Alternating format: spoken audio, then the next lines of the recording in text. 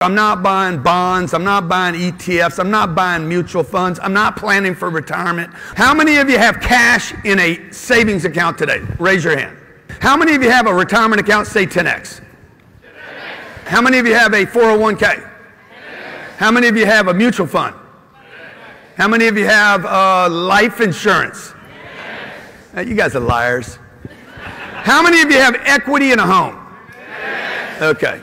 All right. Well, how many of you are broke? How many people in this room are broke? I just taught you the first lesson. Stay broke.